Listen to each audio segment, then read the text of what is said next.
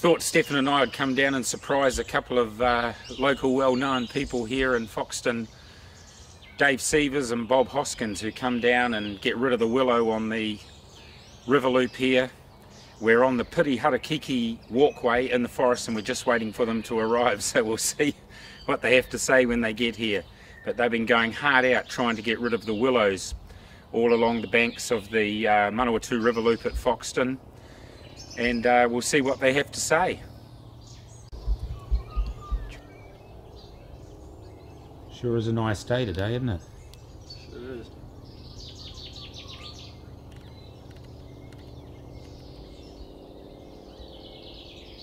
A little wee look around this forest here, and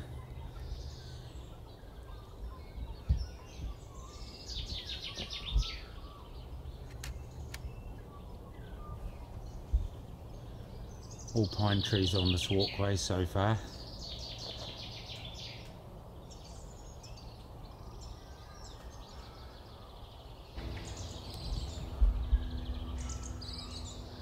These guys, I think I can hear a bit of a vehicle happening here.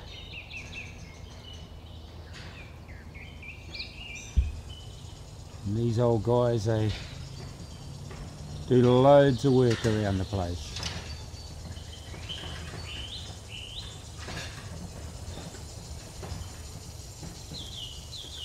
They won't like being like movie stars, I'm sure. Look at that, eh?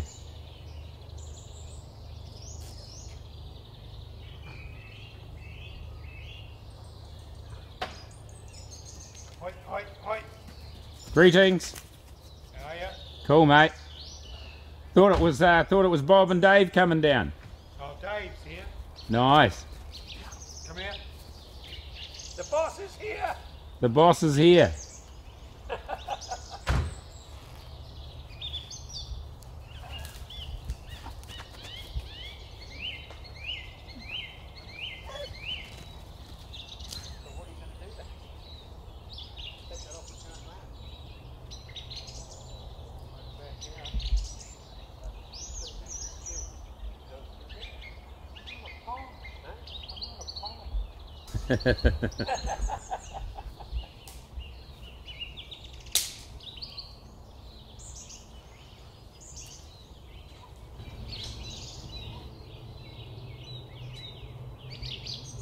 Bob will be here in a minute.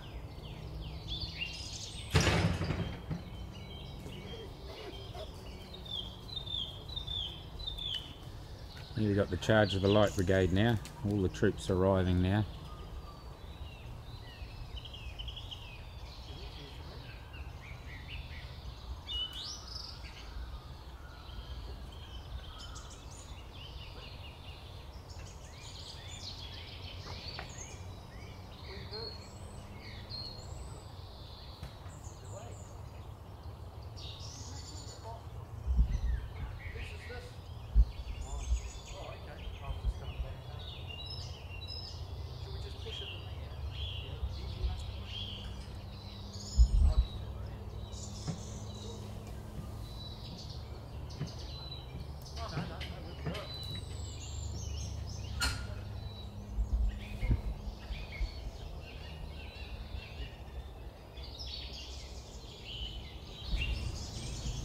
It's a bit tight in here, getting everything turned around.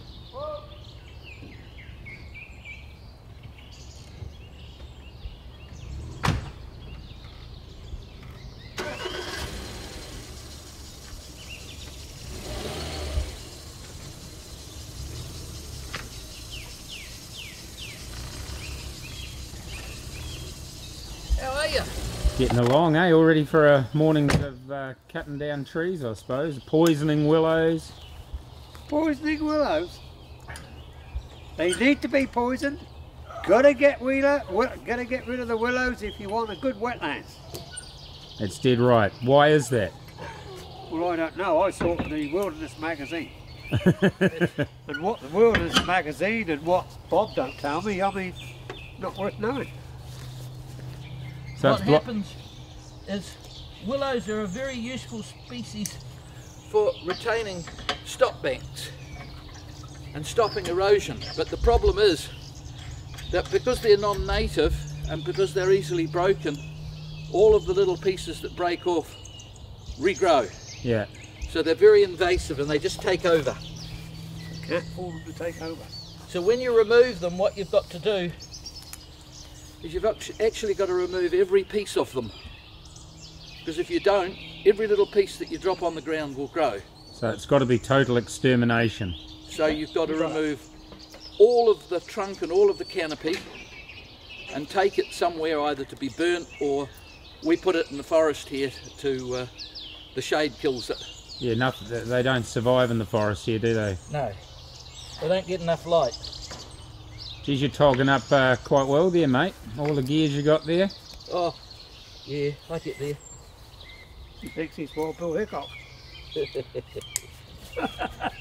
So who's the third member of the party over here? It's John Bath. Oh, he's unimportant. Hey, John. He's unimportant. How are you? A key member of our team. A key member of the team. He's unimportant. He's got to do as he's told because he doesn't know what to do. Yeah. We'll all start like that though. This is John Batch. And this is Stefan here, my son. Hello, Stefan. Good morning, Stefan. Good to see you. Yeah. Isn't it beautiful in the forest? Oh, yeah. Isn't it fantastic? This is Dave Seaver. This is fantastic in the forest. It's just fantastic. You know, listening to the birds and walking through it, it's just brilliant. Yeah. There's Bob, he's the intelligent one. Thinks he is. This is the instrument of torture. The instrument of torture, the Pirihara Kiki Chainsaw Massacre. Yeah, that's the one. That's done some work.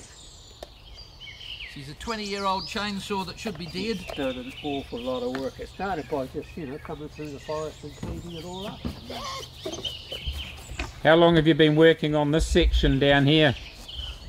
Oh, only about 3 months, isn't it? Yeah. Yep.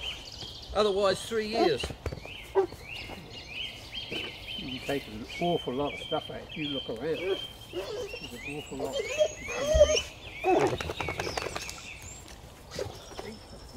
It's getting busier by the moment. This is like busier than the main street of town. It is at this time of the day. We thought you guys were poachers. Yeah. Right. This is Raymond. Hey Raymond, how are you, mate? That's John's brother, Raymond Black. That's Michael Feyen and his son. Hey mate.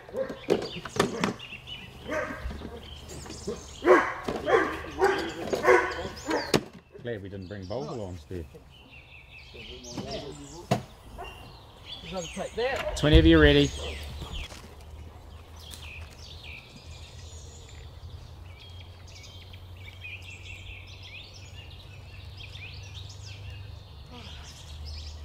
There we go. Gotta look intelligent. Not if you have to try too hard.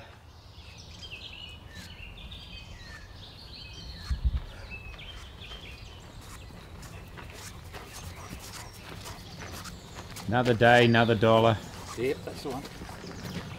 You brought your fishing rod. Save the river. Save the river, the man said.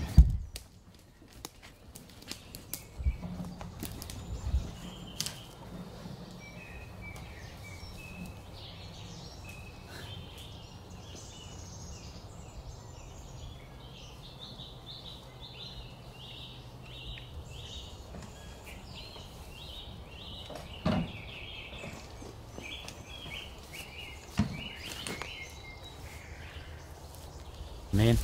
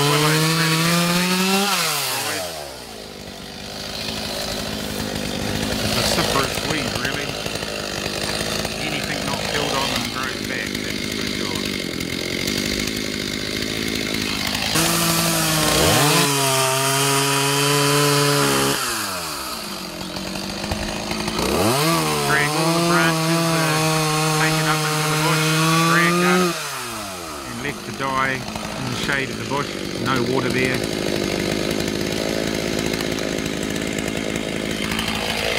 These guys are all volunteers and have been doing it for years. This is a problem we can never get rid of, the willows, so they like the proverbial possum. Go that way.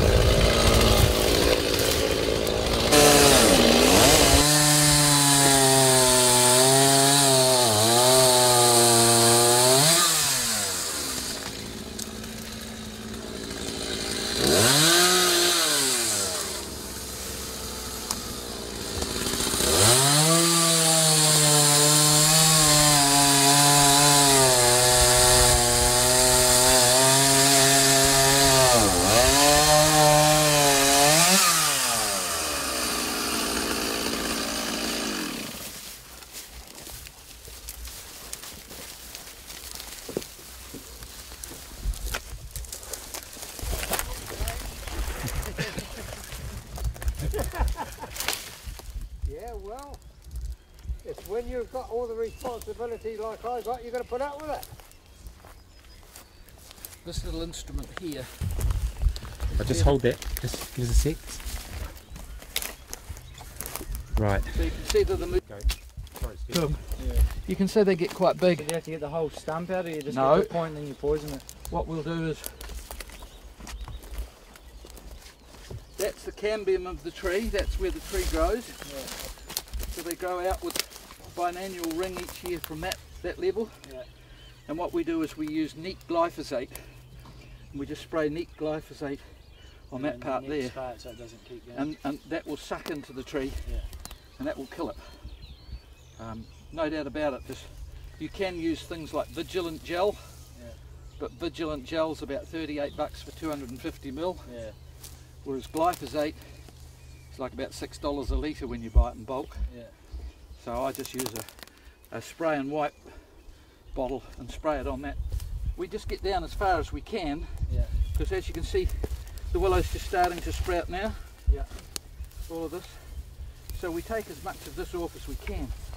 But down at this level, as you can see, is actually quite a task. Just give me a second here.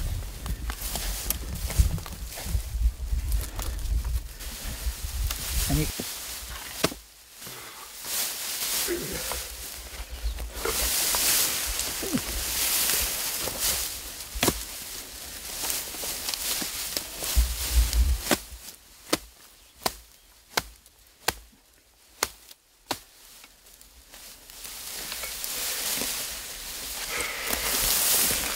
So there'll be a load of firewood if you want to come down and get it, mate. Sure thing, man.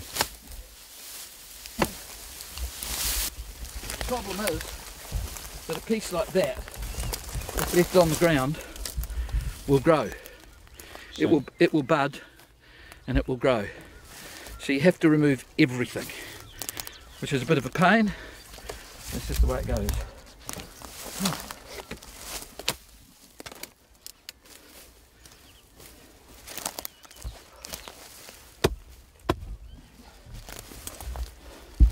This glyceria is like a great big paddock here, isn't it? Well, the cows can actually eat glyceria. The cows can actually eat glyceria and sorry there. No, you go, man. The cows can actually eat glyceria, but the problem with glyceria is that it actually concentrates some elements like cyanide. So you have to be careful that they don't eat too much. The other thing is that in summer, because all of this is sand country, what happens is it dries out. Most of the local farmers' fields dry out, but this stays damp so that they can put their cattle in here and get summer dry feed. And the cows have got really clever. They know it's very muddy and it's very boggy, so what they do is they come down at low tide, and if they do happen to get stuck, they wait for the high tide just to lift them off, and we've seen it dozens of times. And you wouldn't think so, but the cattle will swim across the river and get into this, which is a bit of a problem unless the other side is fenced. We can't actually replant this with flaxes. Piraharakiki, which is the name for the Manawatu River loop at Foxton, actually means clinging flax, because when the Manawatu River was in full flood, it would wipe out the trees, it would wipe out virtually everything in its path, except for the flaxes, which were just left clinging to the banks. So that's what Piraharakiki means. And what we would like to do is reinstate these wetlands by planting a lot of flax. And the advantage with that is that wetlands are the kidneys of the system. Wetlands are the things that will purify water. So if you're wanting an increase in water quality, then replanting wetlands is the way to do it. But wetlands have other advantages too. One of them is that it increases the habitats for things, endangered species like tuna, eels and whitebait. Whitebait and eels both require shelter, and if you replant them with native shrubs and trees, it stops things like whitebait getting sunburnt. Believe it or not, they can get sunburnt. So when you just have wide expanses of glyceria like this, it's not a great deal of shelter for our native species. So by replanting wetlands and re-establishing wetlands and removing all of this glyceria, we hope to increase the biodiversity of the region. Nice, man. They certainly don't.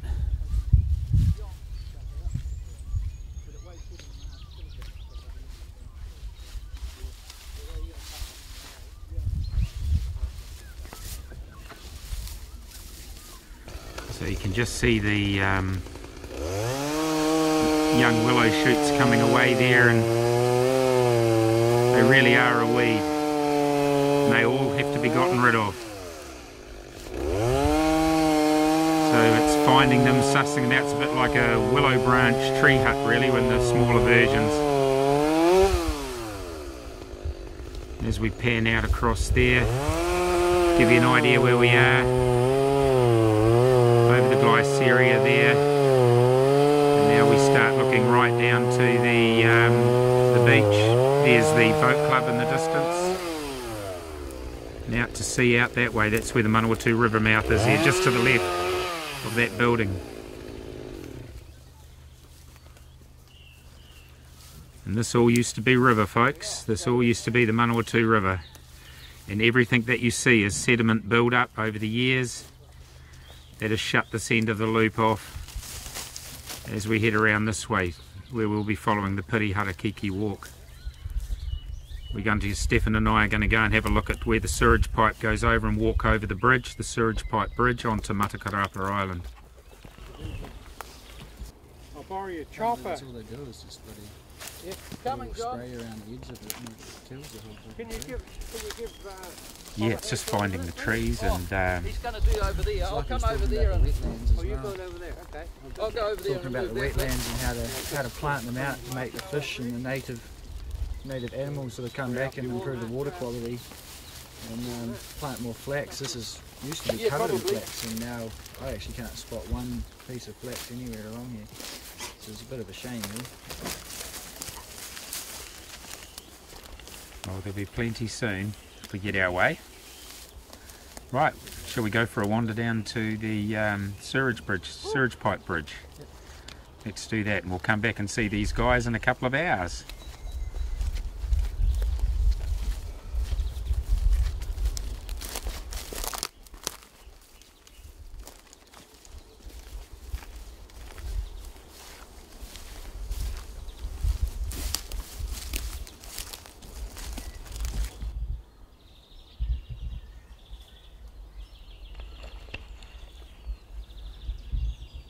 Well, these guys are creating a really good pile of willow here under the trees here, and willows cannot survive being under here, out of the sunlight, no water, and so they die off here, and these bits don't have to be poisoned as such. And that stacks just from this morning in these last few minutes. Big job.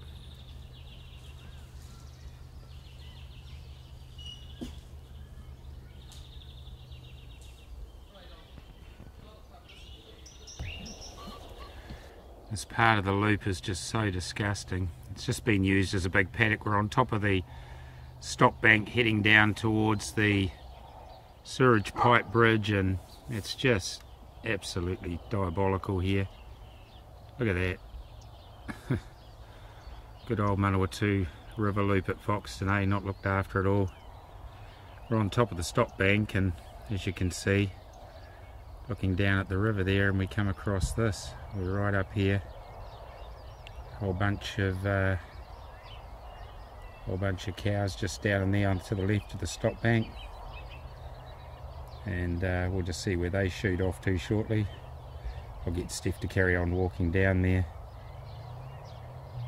A lot of stock down in there, all resting up in the shade.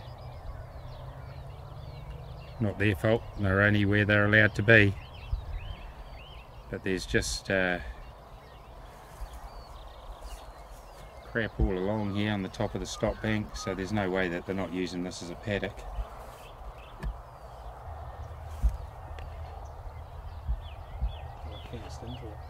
They're actually fenced into it, just like last time when I was having a wander along here with Sonia Hart. All of that there's a remnant of the fence, but that's all been goes straight into not maintained.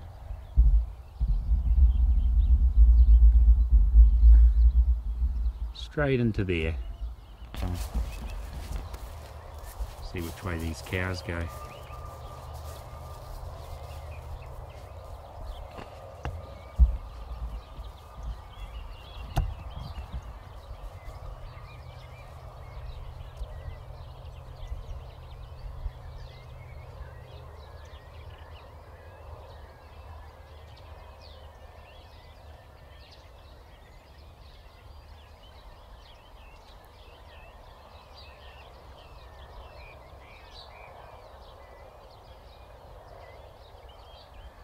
Doesn't look like the old cows are going to go anywhere. They're just standing there, they're like being filmed by the look of it.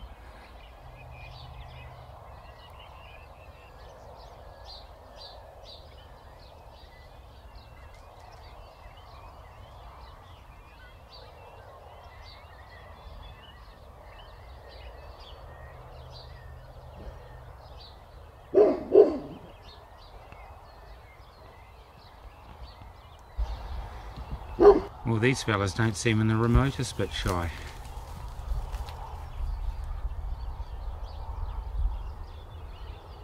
Just sitting in there.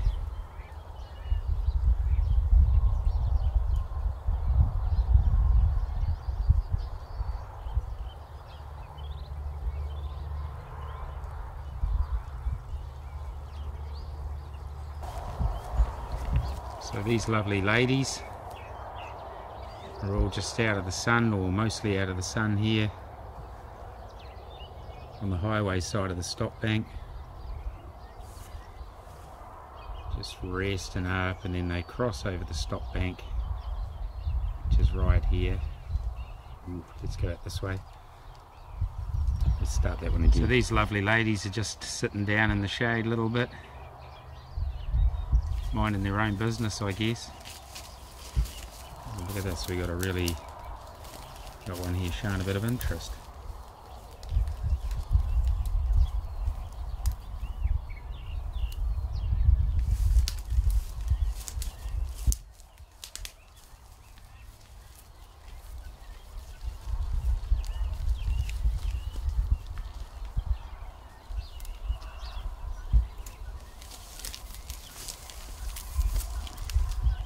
These guys just cross over the stop bank just here, open paddock into the Manawatu River Loop, and that's what they help create. Look at that, a sea of crap, absolute sea of it. Tasty, tasty as. Some farmer's dog getting chased off by the cow. We'll come and have a look. So here you can see it, we're right on top of the stop bank. And just hang a left there, cows, and you're down into your homeland.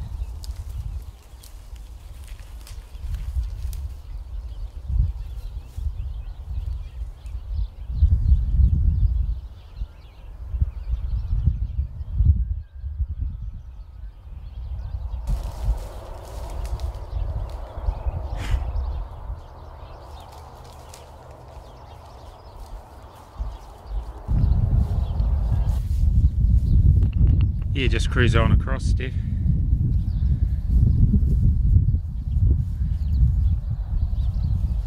There's the bridge that takes the sewage pipe over.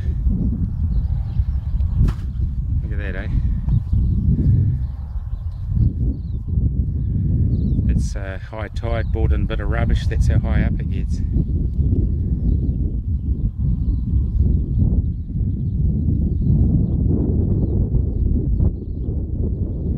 Interesting to see if he can get over there without.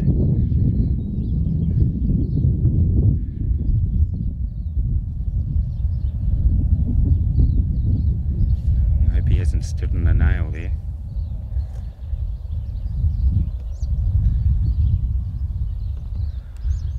Looks like it's a little bit drier than maybe what it was when Sonia Hart and I went through here a couple of weeks ago. We're going to cross this bridge and see how far it is to the sewage treatment ponds of Foxton.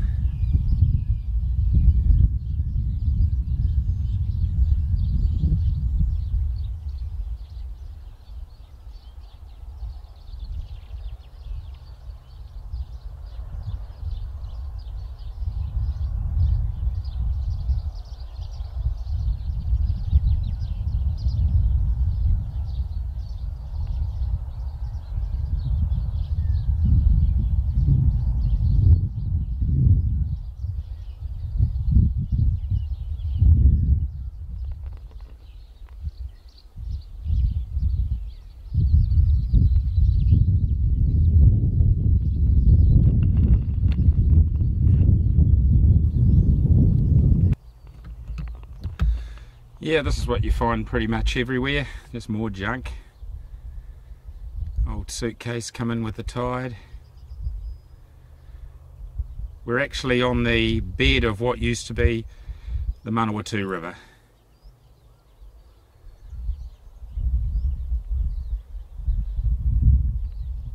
Now look at it. Tragedy.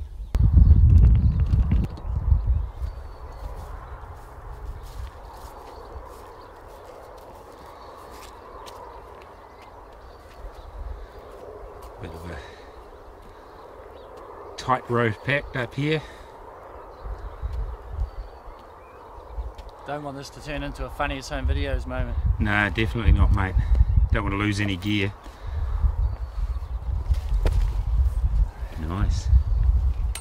Hard to believe what I did this morning somehow makes its way all the way through here. Yeah, well, it's the sewage treatment. Yeah, just wonder, mate.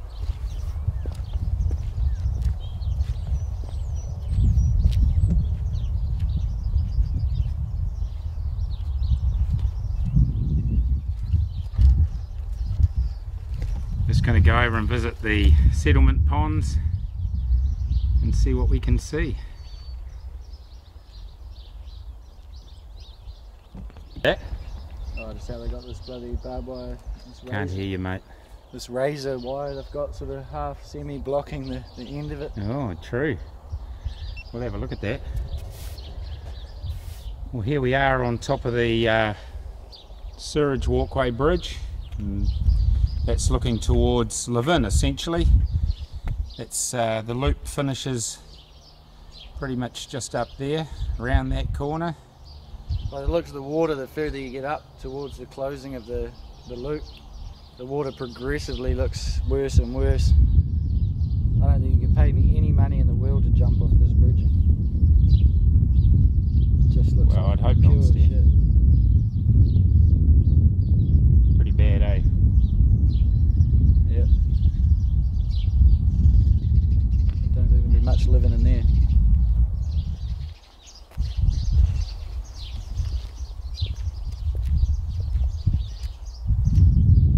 So there's some razor wire up there which is stopping entrance, so we'll have to negotiate that by the look of it.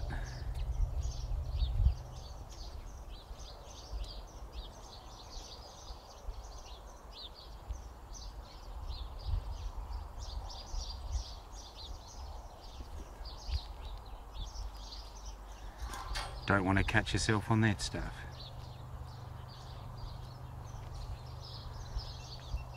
Let's go and have a look. We're looking back towards where we saw the boys working real hard, getting rid of all of the willow. Looking back into the sun a little bit there, but loop carries on back around, and those trees on your right up there is where our guys are working. Our wonderful men from Save Our River Trust, Dave Sievert, Bob Hoskins and accomplices.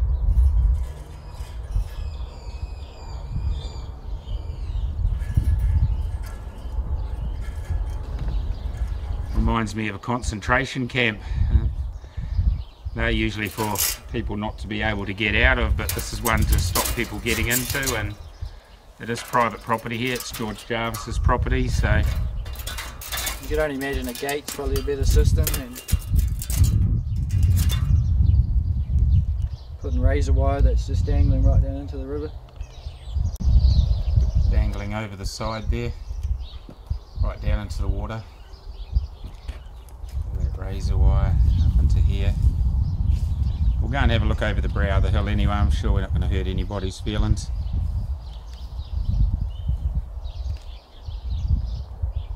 At least we know how it works.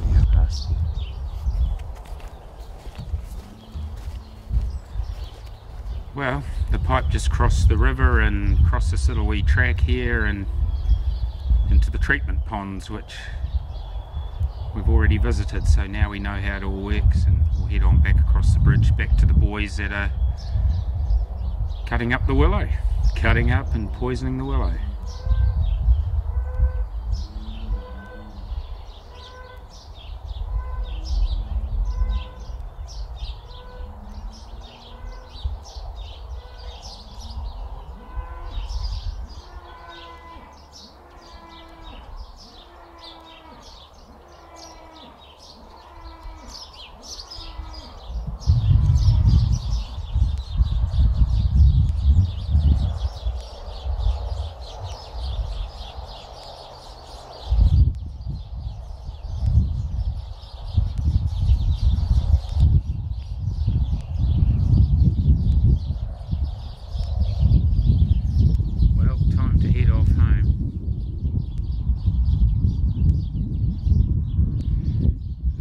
Of the puzzle put together on how all of this works.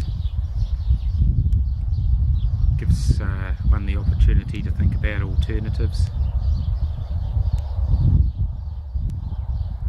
Do a lot of thinking about it though, that's for sure.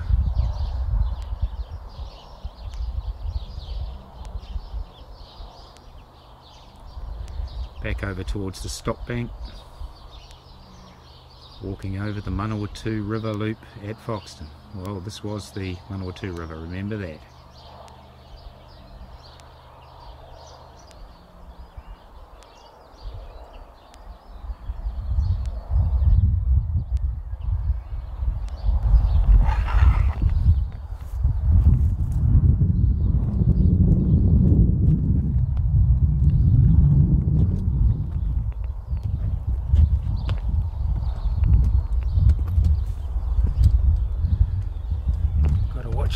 Watch your leg on that razor wire.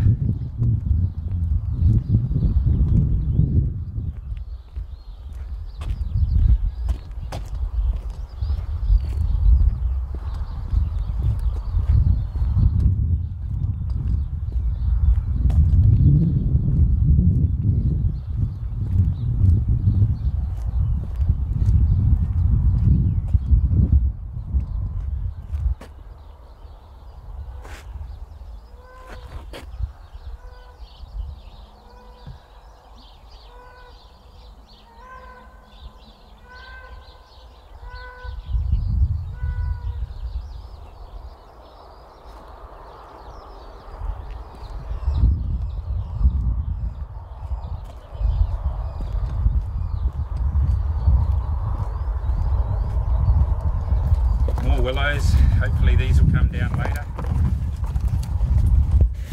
The edge of the bush.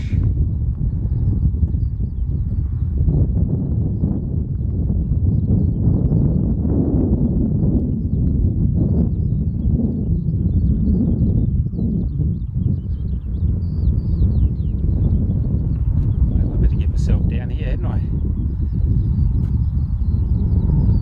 It's waiting for me. It bowls the willows over. So often what you find is a trunk on the ground that will go like 20 feet and you'll have a whole row of willows popping up off it. So they just get covered with all of the mud and all of the debris coming down from the flood. It makes it quite difficult to remove. So it's like a repetitive thing too, like obviously you have to keep doing it really, otherwise you can't sort of get rid of it. Unless you remove all of the willows, yeah, they just keep breaking off or keep on sprouting as long as they're in the moisture. If they're in the dry they won't, but if they're in the moisture they will. Yeah, right. So off to another tree, eh? Yep. Off to another tree. Yep. Hey, well, we'll catch up with you guys, eh? Yep. Good on you. No, thank you very much. Thanks, Sam. Nice meeting you all. Yeah, we'll catch up with you later. See ya. Steve, stay there.